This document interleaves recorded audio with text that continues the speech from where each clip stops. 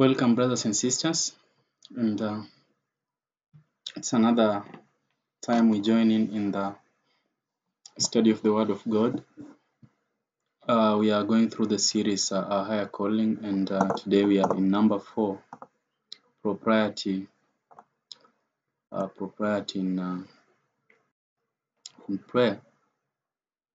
That is number 4, Propriety in prayer. And so I'll go ahead and pray, and we start.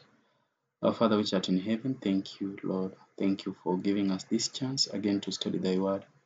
As we go the scriptures, through the scriptures, we pray that you may impress the truth on our minds and give us the strength to do those things written therein and in inspiration. In Jesus' name, amen.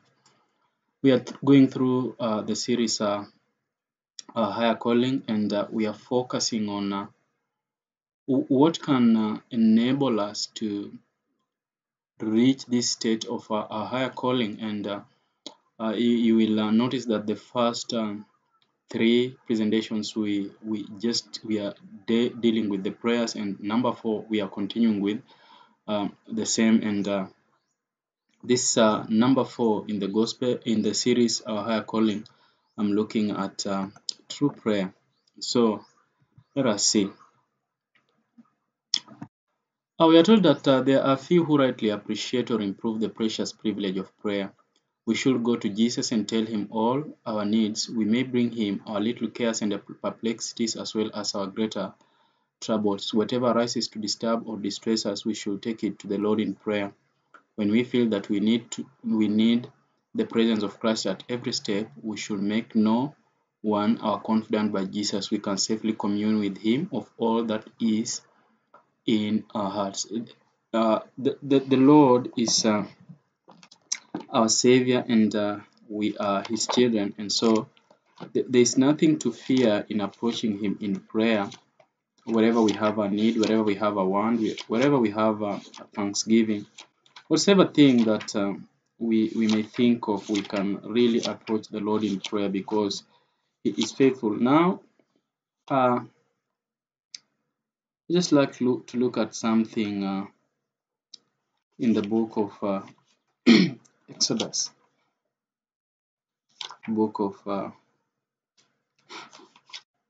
Exodus, that there's something that the Lord instituted in the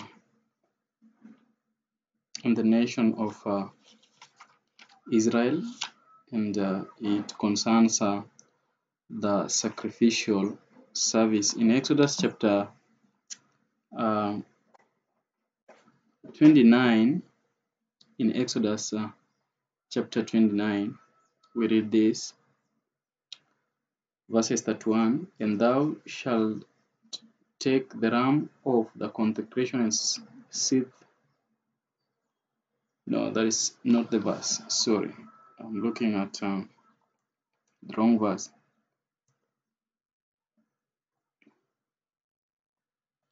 Looking at the wrong verse. Sorry for that. Where actually the Lord establishes the mornings and the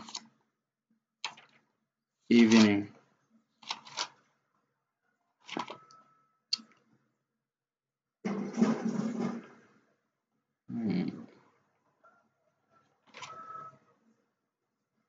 Okay, I'll get it to you, but I wanted to talk about the morning and the evening sacrifices. The morning and the evening sacrifices, and the Lord gave Moses an instruction about sacrificing,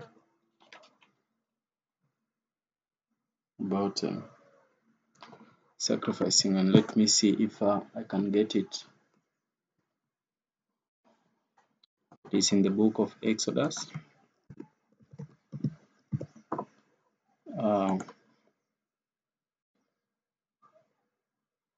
Exodus chapter 29. verses 38 and 39. Now this is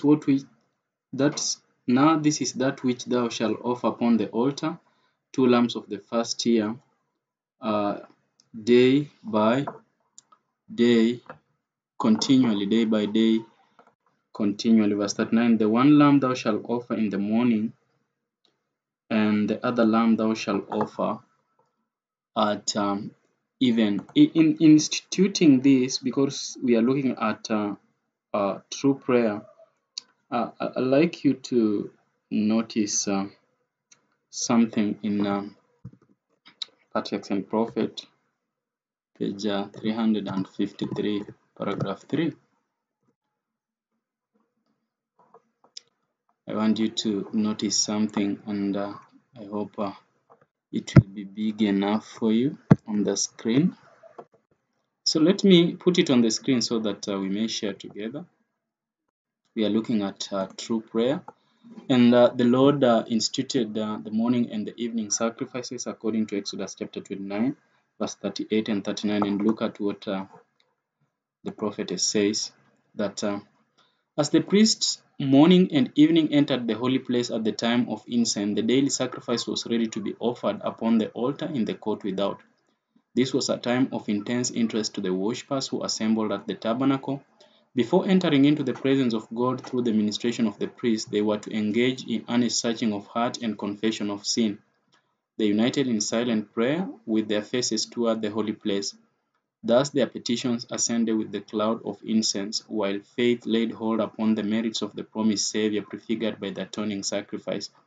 The hours appointed for the morning and the evening sacrifice were regarded as sacred, and they came to be observed as the set time for worship throughout the Jewish nation.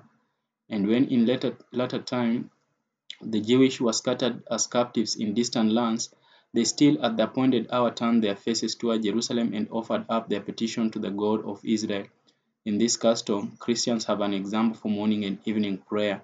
While God condemns a mere round of ceremonies without the spirit of worship, He looks with great pleasure upon those who love Him, bowing morning and evening to seek pardon for sins committed and to present their request for needed blessings. So the morning and the evening sacrifices actually teaches us the morning and evening prayers. Also, when you look at child guidance, the book Child Guidance, page 520, paragraph 1, I think so.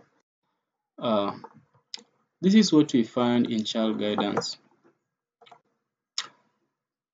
In every family, there should be a fixed time for morning and evening worship. How appropriate it is for parents to gather their children about them before the fast is broken, to thank the Heavenly Father for His protection during the night, and to ask Him for His help and guidance and watch care during the day.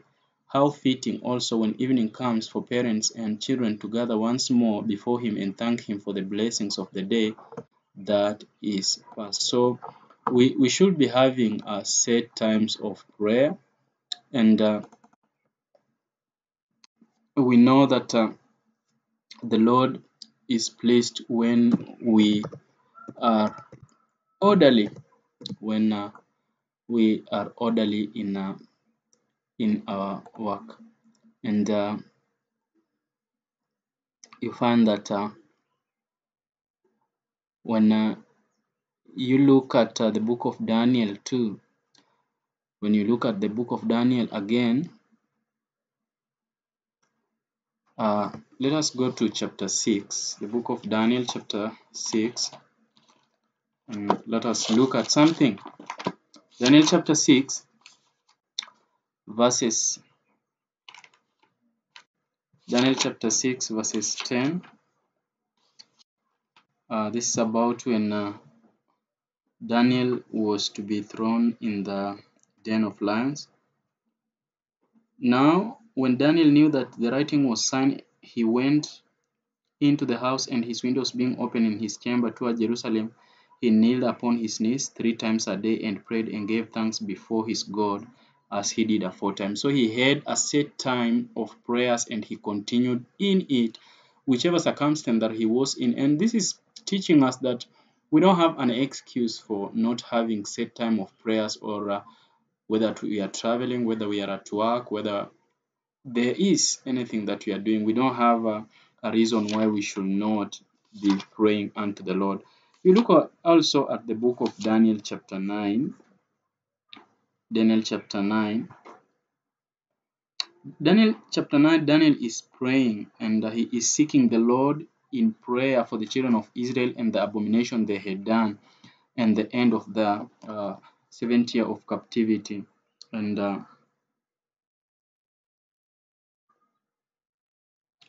listen at verse 20, Daniel chapter 9. And while I was speaking and praying and confessing my sin and the sin of my people Israel, and presenting my supplication before the Lord my God for the holy mountain of my God, yes, while I was speaking in prayer, even the man Gabriel, whom I had seen in the vision at the beginning, being caused to fly swiftly, touched me about the time of the evening oblation.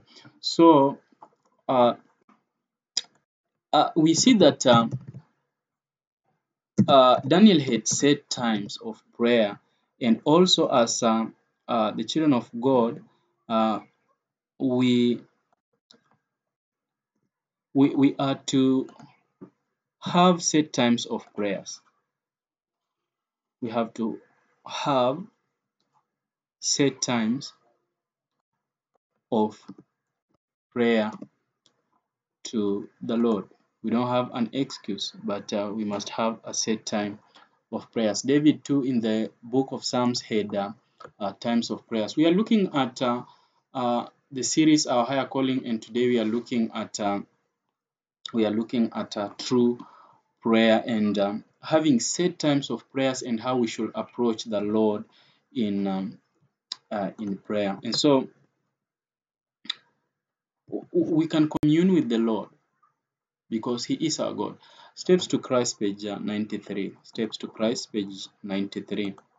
This is what we find. Prayer is the opening of the heart to God as to a friend, not that it is necessary in order to make known to God what we are, but in order to enable us to receive Him. Prayer does not bring God down to us, but it brings us up to Him. This is the higher calling. When Jesus was upon the earth, He taught His disciples how to pray. He directed them to present their daily needs before God and to cast all their care upon Him. And the assurance He gave them that their petition should be heard is assurance also to us. Something, it is a mark of humility to pray to God in common manner, as if talking with a human being. They profane His name by needlessly and irreverently mingling with their prayers the words God Almighty, awful, sacred words, which should never pass the lips except in subdued tones and with feeling of awe. And so we find that the name of the Lord is to be reverenced in when we are praying to the Lord. We don't have to mention the name of the Lord the way we just want it, but with the subdueness and with the reverence. We don't have to do repetitions in our prayers. But when we are mentioning the name of the Lord, we have to have some propriety in our worship and in our prayers. God is in heaven and we are on earth. We are the dust of the earth, and the earth is His footstool, and He is in heaven with His throne. We should be careful how we mention the name of the Lord in prayers. It is with reverence that we should call upon the name of the Lord. Testimonies for the Church, volume 7, page 239. Private prayer, family prayer, prayer in public gathering for the worship of God are all essential. And we are to live our prayers. We are to cooperate with Christ in His work. So it's not just about uttering words before the Lord, but practicing what you pray in your prayer. And continued on, Testimonies for the Church, volume 2, page 189. Family or public prayer alone is not sufficient. Secret prayer is very important. In solitude, the soul is laid bare to the inspecting eye of God, and every motive is scrutinized. Secret prayer, how precious, the soul communing with God. Secret prayer is to be heard only by the prayer hearing God. No curious ear is to receive the burden of such a petitions. In secret prayer, the soul is free from surrounding influences, free from excitement. Calmly yet fervently will it reach out after God. Secret prayer is frequent, perverted, and it is sweet designs lost by loud vocal prayer. And so, if we want to pray, have a secret prayer, let us enter in our chambers and pray unto the Lord who hears our petitions, and He will be able to answer us. He will be able to answer our prayers. And we are talking about true prayer and propriety in prayer. There is no time or place in which it is appropriate to offer up a petition to God. There is nothing that can prevent us from lifting up our hearts in the spirit of earnest prayer. In the crowds of the street, in the midst of a business engagement, we may send up a petition to God and plead for divine guidance. A closet of communion may be found wherever we are. We should have the door of the heart open continually and our invitation going up that Jesus may come and abide as a heavenly guest in the soul. And so you can say that the place is not appropriate for prayer. You can offer silent prayer to God, and He is sure He will be able to hear you. Pray in your closet, and as you go about your daily labor, let your heart be often uplifted to God. It was thus that Enoch walked with God. These silent prayers rise like precious incense before the throne of grace. Satan cannot overcome him whose heart is thus stayed upon God. And we found that Satan will not be able to defeat the person whose heart is always in sync with the Lord. And we should always cultivate a heart of prayer. Whatever we are doing, we should cultivate a heart of praying to the Lord every time. And we look at the example of Daniel praying, and also the Bible tells us about David also praying to the Lord often. And you look at the book of Psalms, the book of Psalms 27. Look at what he says, Psalms 27, verses 4. One thing I have desired of the Lord, that will I seek after, that I may dwell in the house of the Lord all the days of my life, to behold the beauty of the Lord and to inquire in his temple. So he delights being in the presence of God. It's not just about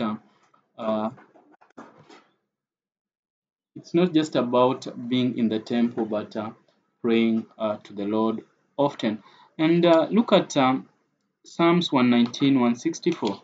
Psalms 119, 164. The division of Psalms 119, 164. It says, seven times a day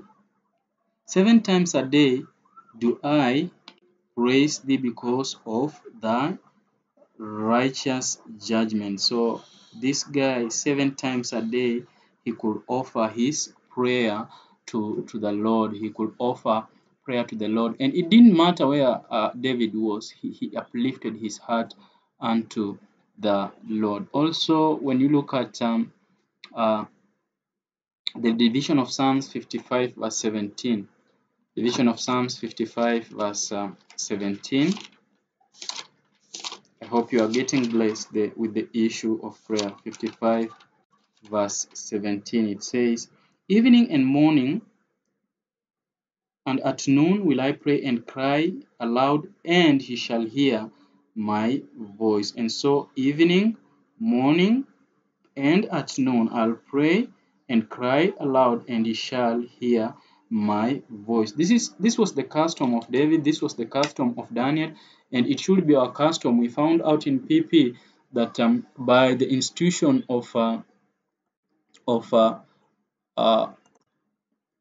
the morning and the evening sacrifices, it was to teach us about morning and evening prayer. So whoever that is actually in contact with God, Satan cannot overcome him.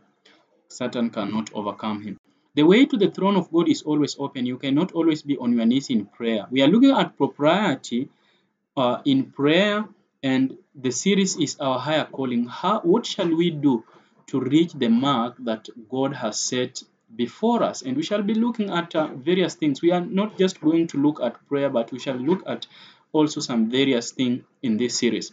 But we are laying a foundation so that when we reach at the other things, you know that when even you do them, you will be able to be heard in your prayers. Amen.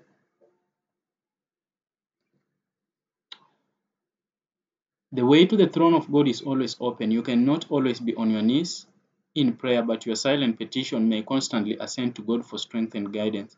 When tempted as you will be, you may flee to the secret place of the Most High. His everlasting arms will be underneath you. So the Lord is always open to hear us. Counsels on Health, page 362. In every family, there should be a fixed time for morning and evening worship. How appropriate it is for parents to gather their children about them before the fast is broken, to thank the Heavenly Father for His protection during the night, and to ask for His help and guidance and watch care during the day. How fitting also when evening comes for parents and children to gather once more before Him and thank Him for the blessings of the day that is past. Child Guidance, page 520. Uh, and we find that family worship should not be governed by circumstances. You are not to pray occasionally and then you have a large day's work to do, neglect it. In thus doing, you lead your children to look upon prayer as of no special consequence. Prayer means very much to the children of God, and thanks offerings should come up before God morning and uh, evening. This is so important, brethren. The way you will behave in your Christian life, that is what you will impart on your children. That is what you will impart on the people that actually are living with you and the people that you are living with.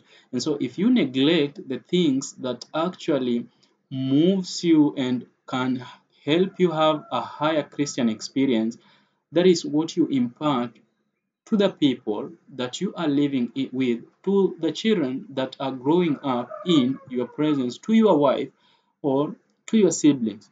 The prayers offered in public should be short and to the point. We are looking at the propriety in prayer, and this is the series, Our Higher Calling. We are laying the foundation, and then we shall put on another gear and go on to other things after we have laid the foundation. God does not require us to make the season of worship tedious by lengthy petitions. A few minutes is long enough for any ordinary public petition. There may be instances where supplication is in a special manner indited by the Spirit of God, and you will find that the prayer will be long, but in public, prayer should be short and to the point. It is not the time now to mention everything that you have ever wanted to mention in public when you have neglected a time for secret prayer for mentioning such a things. When you gather with your family, when you gather with the children in public or in church worship, prayer should be short and to the point unless the Spirit of God moves in a manner that He is in control of prayer and it goes for such a long period. And another thing in propriety in prayer, high-flown language is inappropriate in prayer, whether the petition be offered in the pulpit, in the family circle, or in secret. Especially should the one offering public prayer use simple language that others may understand what is said and unite with the petition. This can be demonstrated better when you look at the Lord's Prayer. It was such a simple prayer that everyone could understand, a child could follow and even say amen. Sometimes, this is Gospel Workers in page 176. Sometimes we pray and even the children don't understand what we are praying about. They end up not even saying amen. They just open their eyes because they wonder what is happening. Prayer should be in a language that is simple, a language that can be understood with the people who are present, so that children may join into petition and other people. It doesn't show uh, how sanctimonious and sacrilegious you are if you have a high flown language actually. Let those who pray and those who speak pronounce their words properly and speak in clear, distinct, even tones. Prayer, if properly offered, is a powerful good. Satan rejoices when the prayers offered to God are almost inaudible. Let God's people learn how to speak and pray in a way that will properly represent the great truth they possess. Let the testimonies born and the prayers offered be clear and distinct, thus God will be glorified. And I recommend uh, uh, uh, mind, character, and personality. And there is a section for voice and speech. Let everyone be able to read it and understand how we can speak better, how we can pray better, and be audible. And even without using the microphone and the loudspeakers, be able to speak to a congregation of 1,000, 3,000, 4,000 without using even the microphone. By cultivating your voice and cultivating your tone, you can be even louder enough, and uh, uh, learning how to breathe in and how to breathe out can even give you strength to be able to speak for a long time, but that is another session. And so let the words in prayer be pronounced in a clear, distinct, even tone, so that they are audible and they can be understandable. Counsels to parents, teachers, and students, page 245. In our devotional meetings, our voices should express by prayer and praise our adoration of the Heavenly Father, that all may know that we worship God in simplicity and truth and in the beauty of holiness. These are the propriety in worship that we are looking at. And letter 29, 1901, this is beautiful, also found in manuscript release, page manuscript release 167, February 21, 1901. God has given a taste all the world. The Lord spake unto Moses, saying, Speak thou also unto the children of Israel, saying, Verily my Sabbath ye shall keep, for it is a sign between me and you throughout your generation, that ye may know that I am the Lord that doth sanctify you. Ye shall keep the Sabbath therefore, for it is holy unto you. Everyone that defileth it shall be put to death. For whosoever doeth any work therein, that soul shall be cut off from among his people. 6 days may work be done, but in the seventh is the Sabbath of rest, holy to the Lord. Whosoever doeth any work in the Sabbath day, he shall surely be put to death.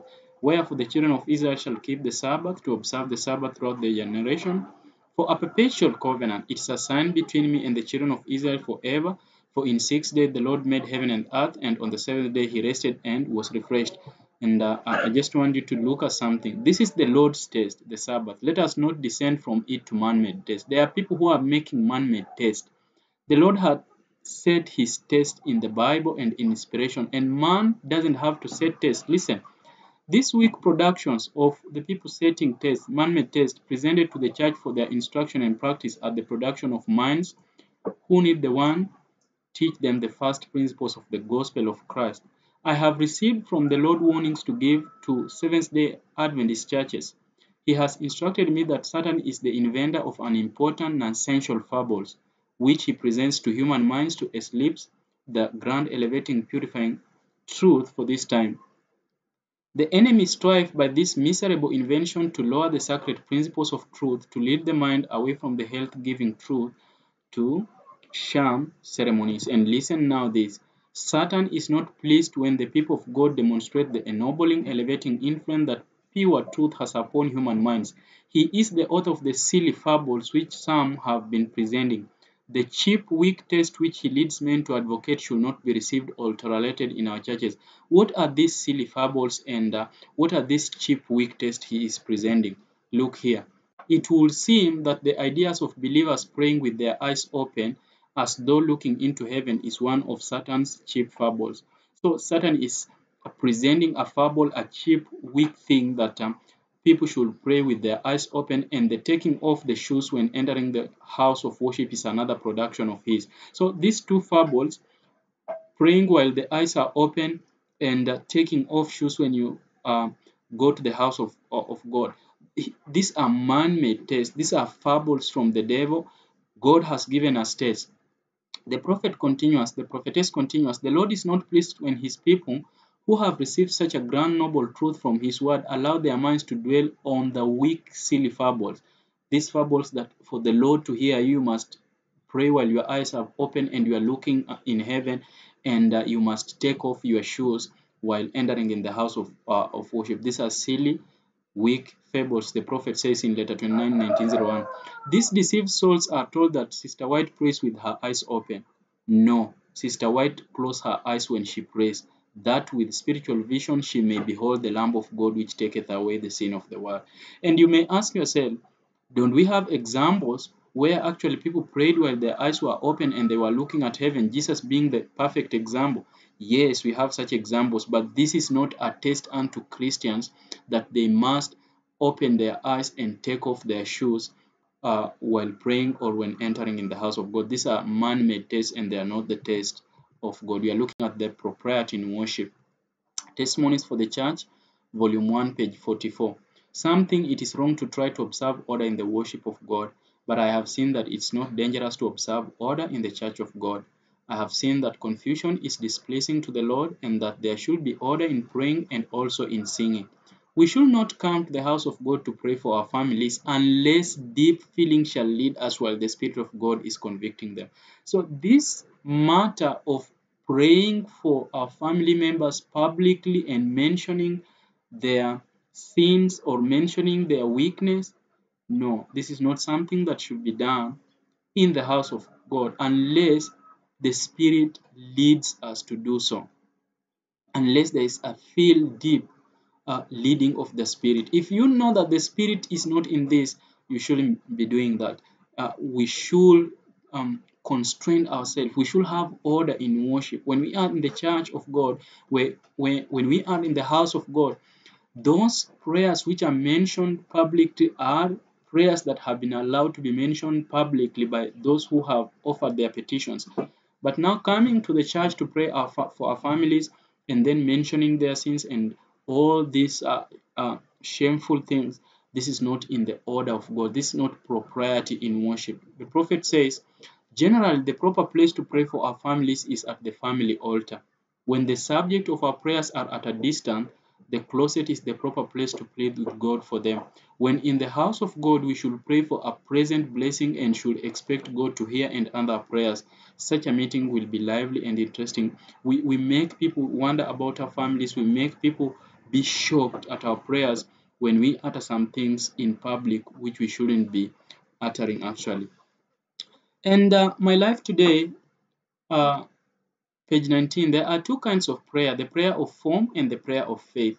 We are looking at the topic propriety in worship, and the series is a higher calling. The repetition of said customary phrases when the heart feels no need of God is formal prayer. We should be extremely careful in all our prayers to speak the ones of the heart and to say only what we mean. All the flowery words and our command are not equivalent to one holy desire. The most eloquent prayers are but vain repetition if they do not express the true sentiments of the heart. Don't far-fetch the words and bring them in the heart to pray to the Lord. Just pray what is in your heart, what your mind feels. Pray to the Lord. Don't think and of other things that are unimportant to the heart at that time. You are talking to God. Prayer is talking to God as you talk to a friend. Don't manufacture prayer. Pray what is in your heart. When you pray, use not vain repetition as the heathen do. Matthew 6:7. For they think that they shall be heard for their much speaking. Consecrate yourself to God in the morning. Steps to Christ, page 70. Make this your very first work. This is a daily matter. Each morning, consecrate yourself to God for that day. Surrender all your plans to Him to be carried out or given up. His providence shall indicate. Thus, day by day, you may be giving your life into the hands of God, and thus your life will be molded more and more after the life of Christ. When you wake up, the first thing on your lip, it should be talking to your God and doing a Bible study. And in the evening, the last thing that you have to go to bed with is a Bible study and then a prayer. After that, there should not be anything that you engage yourself. And I know I am a victim of this, but by God's grace, I have to start practicing what I teach today. That when I wake up, no Facebook, no anything, but I pray, I do Bible study, pray, then I can look at anything else. When the evening reaches, I do my Bible study with my family, and I pray, and then no more phones and all that things that follow. When we wake up, we have to meet the face of God. When we are going to sleep, the last thing that should be on our mind is the face of God also. Sometimes we may go to sleep when the mind is full of things which are not ennobling, and then we may never wake up. And when we wake up, it is the resurrection morning, and we are found on the wrong side.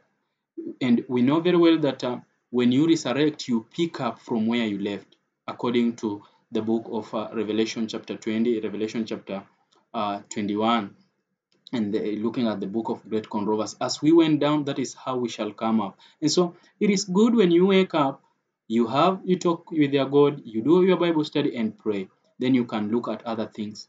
And when you go to sleep, do your Bible study and pray, and leave the phones, leave everything aside, and then God will be able to be manifested in your life. And I have found that every time I go down to sleep, when I have just done prayer and I don't look at my phone, when I wake up, there's a song on my heart. The Lord gives me a particular song. I wake up singing, and then it guides me in the morning prayers. And when I do the will of God in the morning, and then set the phone aside and touch it after all these things, the day rolls out perfectly. And so these are the things that we have to be practical on them, and not let the devil steal the hours that we have to spend with the Lord, with the Facebooking, answering messages, and all those things. I believe the Lord is calling us to a higher standard, and if we respond, then we shall be a peculiar people unto the Lord. Daily prayer is as essential to growth in grace and even to the spiritual life itself. As it is temporal food to the physical well-being, we should accustom ourselves to often lift the thoughts to God in prayer. If the mind wanders, we must bring it back by persevering effort. Habit will finally make it easy. When your day is so preoccupied with the things of the world, and it feels that you are not moving, and the things are becoming harder, instead of complaining, instead of doing anything, the best thing to do is to pray. And when you pray, your soul is refreshed. Just when you feel hunger and you eat, the body is refreshed and it gets energy. As you go through the spiritual battles and the daily mental activities that actually drains you much, a word of prayer will rejuvenate your life, and you will be able to be sustained through what you are going through. And uh, I remember the story that Brother Zadok was giving unto us, that sometimes his phone gets a problem, and instead of thinking a lot and even calling somebody to assist him through another phone of the problem he has on his phone, he just kneels down and he prays, and the phone start working. This is the connection that really we will want to have in our life, that we can speak to the Lord and the Lord can answer our prayers. If we have such a connection with the Lord, amidst all the afflictions, amidst all the problems of the day that we go through, we can utter prayer, and the Lord, the things shall be done unto us. The Lord will remove the burden that we are having. And so we need to be practical in our life, in our daily prayer, and we need to dedicate everything to the Lord. We need to dedicate everything to the Lord. Religion must begin with emptying and purifying the heart, and must be nurtured by daily prayer. Must be nurtured by daily prayer. When you rise in the morning, do you feel your helplessness and your need of strength from God? And do you humbly, heartily make known your wants to your heavenly Father? If so, angels mark your prayers, and if these prayers have not gone forth out of faint lips, when you are in danger of unconsciously doing wrong and exerting an influence which will lead others to do wrong, your guardian angel will be by your side, prompting you to better course, choosing your words for you, and influencing your actions. Selected Messages, Book 2, page 311. I have received letters questioning me in regard to the proper attitude to be taken by a person offering prayer to the sovereign of the universe. Where have our brethren obtained the idea that they should stand upon their feet when praying to God? One was asked to lead in prayer before Sister White should speak to the people. But as I beheld him standing upright upon his feet while his lips were about to open in prayer to God, My soul was stirred within me to give him an open rebuke. Calling him by name, I said, "Get down upon your knees. This is the proper position always." Now, this is so much interesting that even we have churches where we have tiles, where we have carpets, and our homes which are cemented, but we will never want to kneel down in prayer. We want to stand in the presence of God, a holy God. We are so neglectful of the reverence that we have to offer to the Lord that we just see it is as usual to stand in the presence of God and pray. No, this is not the thing. We find even Jesus Christ himself, who is God, knelt down and prayed to his Father. And what a perfect example for us who are dust. If the divine being could kneel down and pray to God, how about human beings who are just dust, who are nothing, and even the channels of their prayers are unclean and they have to be sanctified by the blood of Jesus Christ? Brothers and sisters, we should think about this thing. We should think about propriety in prayer. And look at Luke chapter 22, verse 41. And he was withdrawn from them about a stone's cast and kneeled down and prayed. This is Jesus himself. Peter put them all forth and kneeled down and prayed, and turning to the body said, "Tabitha, arise." And she opened her eyes, and when she saw Peter, she sat up. Acts 9:40. Stephen, they stoned Stephen, calling upon God and saying, "Lord Jesus, receive my spirit." And he kneeled down and cried with a loud voice, "Lord, lay not this sin to their charge."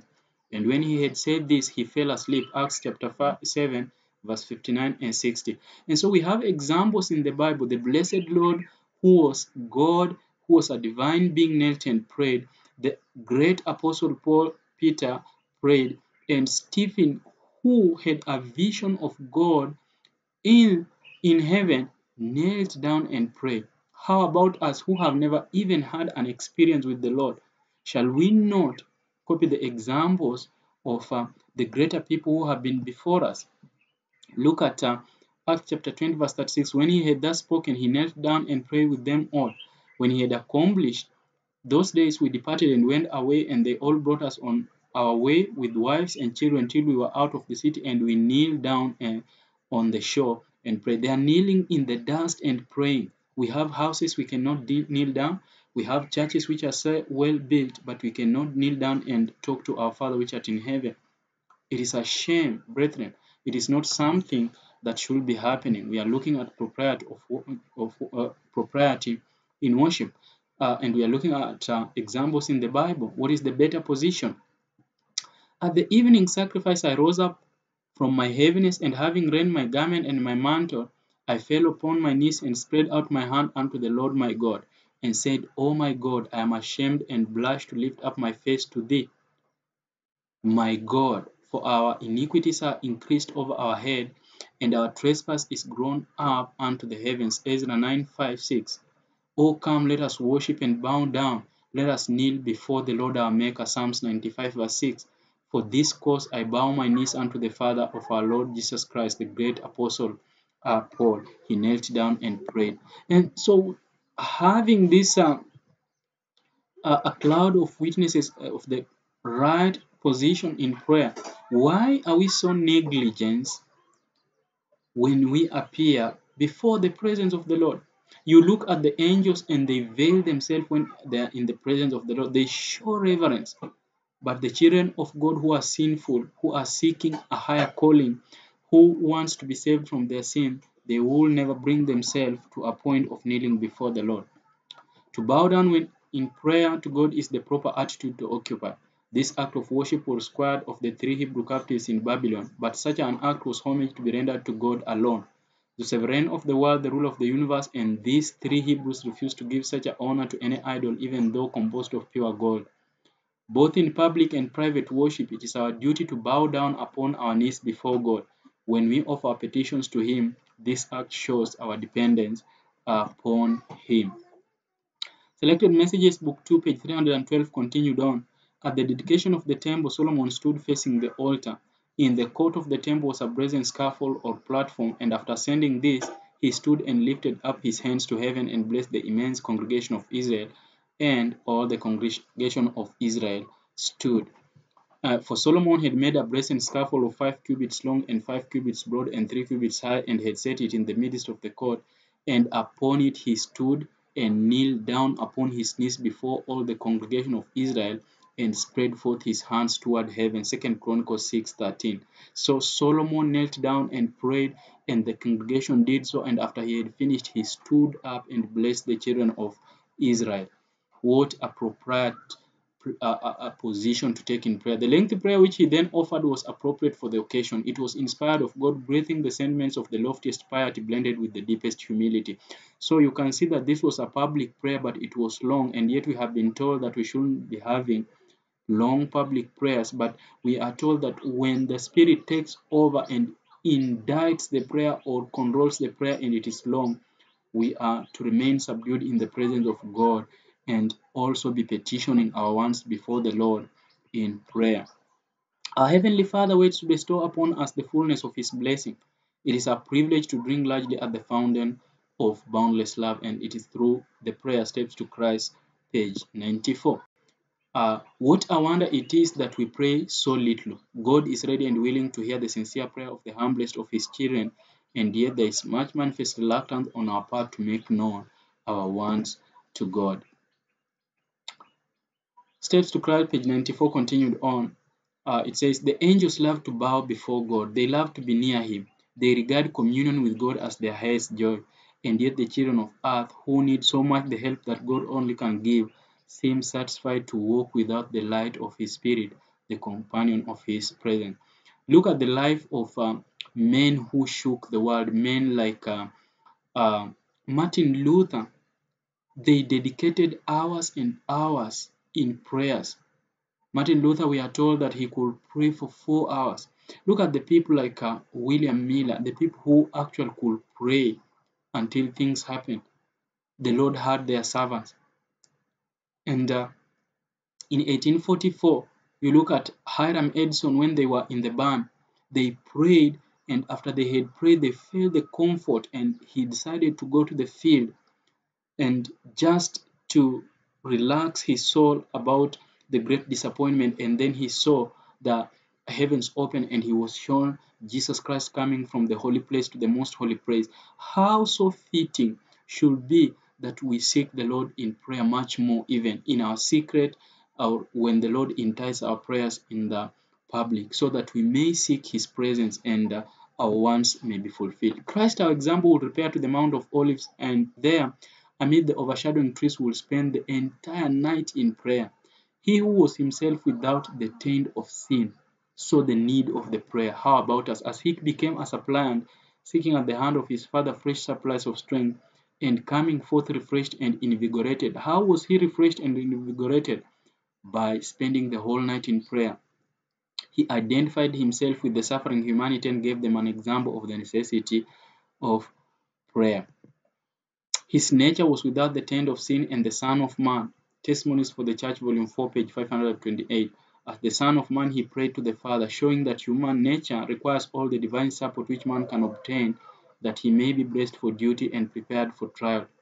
This Savior, who prayed for those that felt no need of prayer and wept for those that felt no need of tears, is now before the throne to receive and present to his Father the petitions of those whom he prayed on earth. The example of Christ is for us to follow. Prayer is a necessity in our labor for the salvation of soul. God alone can give this the increase of the seed we sow. We pray little, little strength. We pray more, more strength. And this should be in your closet. Seek the Lord in prayer. Don't be just so quick to come out of your knees. Spend hours in prayer with your Lord.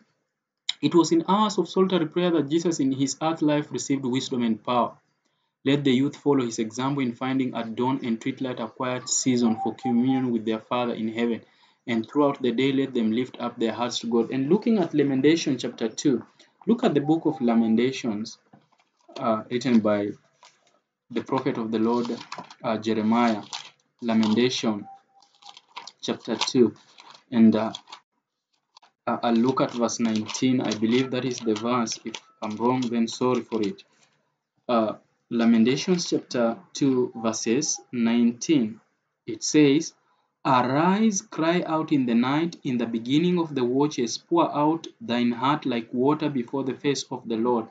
Lift up thy hands toward him for the life of thy young children that faint for hunger in the top of every street. How do you pour out something? How do you pour out water? It is in an overflowing manner. This is how we are being told to pour our hearts to the Lord in the nightly watches, in the 3 a.m. prayers. Let us pour our hearts to the Lord for the work ahead, for those who are hungering and thirsting for righteousness, and for those who doesn't know their left from their right. They are just living as if there is no tomorrow. Let us pour our hearts unto the Lord for them. And when we have done this, when we go out for evangelism, then we are assured that the Lord will work our way. I, the Lord thy God, will hold thy right hand. Fear not, I'll help thee. Isaiah 41:13. He strengthened us in prayer. Testimonies for the Church, Volume 8, page 178. In Christ's name, our petition is sent to the Father. He intercedes in our behalf, and the Father lays open all the treasures of His grace for appropriation, for us to enjoy and impart to others. As in my name, Christ says, I do not say that I'll pray the Father for you, for the Father Himself loveth you. Make use of my name. This will give your prayers efficiency, and the Father will give you the riches of grace. Wherefore ask and you shall receive, that your joy may be full. In the book of Jeremiah chapter 33 says that call on me. What is it to call on the name of the Lord? Diligently call on him and I'll show you things that you have never seen. This is what he says in the book of Jeremiah 33. The Desire of Ages, page 668. But to pray in Christ's name means much. It means that we are to accept His character, manifest His prosperity, and work His works. The Savior's promise is given on condition. If you love me, He says, keep my commandments. He saves men not in sin, but from sin. And those who love Him will show their love by obedience. Ask and you shall receive according to your faith, be it done to you. Matthew 9:29. And whatsoever you shall ask in my name, that I will do, that the Father may be glorified in the Son. If you shall ask anything in my name, I'll do it. John 14:14. And all things whatsoever you shall ask in prayer, believing you shall receive. Matthew 21:22. Let us hold fast the profession of our faith without wavering, for he is faithful that has promised. And Hebrews chapter 11 verse 6 says that whoever cometh to him must believe that he is really a rewarder of them who seeks him diligently. We must seek the Lord in prayer in a diligent way, and then he will reward our prayers. Pray in faith and be sure to bring your lives into harmony with your petitions, that you may receive the blessings of which you pray. Let not your faith weaken, for the blessings received are proportionate to the faith exercised. Not one sincere supplication is lost. The channel is open, the stream is flowing. It carries with it healing properties, pouring forth, restoring current of life and health and salvation.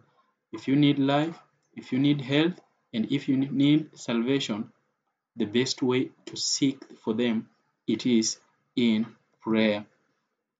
If I regard iniquity in my heart, the Lord will not hear me. Propriety in prayer, Psalm 66:18. Let us not regard iniquity in our hearts. If we regard iniquity in our hearts, the Lord will not hear us. Testimonies for the Church, Volume 4, page 332.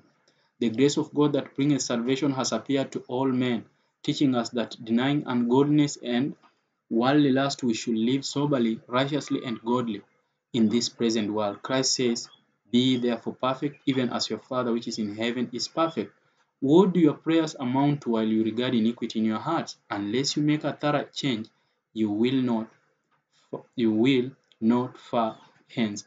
The prayers of the wicked are like an abomination to God, but the ear of the Lord is attentive to those who actually loves his law. And so one of the proprieties in prayer is not to regard iniquity in our heart, to confess all our sins, and he will be able to forgive us and answer our prayers. So there are conditions to the fulfillment of God's promises, and prayer can never take the place of duty. If you love me, Christ says, keep my commandments. Those who bring their petitions to God claiming his promise while they do not comply with the condition insult Jehovah. They bring the name of Christ as their authority for the fulfillment of the promise, but they do not but they do not those things that will show faith in Christ for him. And so the best way to seek the Lord in prayer is not to regard iniquity in our hearts, is to do away with our sinful self and not desire ourselves to be in sin. And so how I pray that these things will help us, how I pray that these things will move us closer to Christ, and as we seek the Lord in these last days, let us know that He is not the Lord who is far away, but He is a God who is near us and able to save us even unto the uttermost. The Lord Jesus Christ is our brother in heaven, and let us keep in contact with Him. How often do you keep contact with your brothers and sisters on earth? How far more important will it be to keep in contact with our heavenly brother who is interceding for us? There is humanity at the throne, and all He is needing is to hear us speak to Him, and He will be able to fulfill the desires of our hearts. Otherwise, may the Lord bless you, and may you seek to attain this higher calling, not by strength, not by might, but by the Spirit of God. We shall be enabled to do these things. Let us close with a word of prayer. Heavenly Father, we glorify your name, for you are not a God who is a distant from us, but you are there to listen to us. As we commune with our earthly friends, O Lord, we will commune with Thee. As we speak one another to our brother, so we should speak to our brother Jesus Christ. And we pray that we may have all the reverence that is needed and all the propriety that is needed in prayer. And so teach us like little children, and not only teaching us to eschew evil, but teaching us and giving us strength to do good. In the name of Thy Son, we ask of these things. Amen.